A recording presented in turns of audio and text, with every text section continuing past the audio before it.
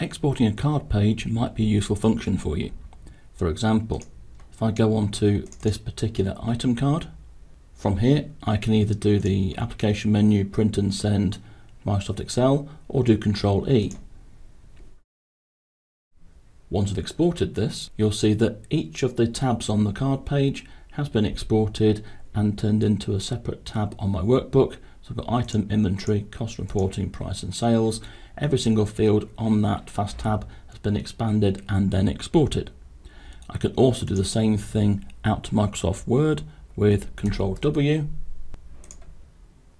And again, have all the information from all of those fast tabs from the card page on this one page in Word for somebody to review for me.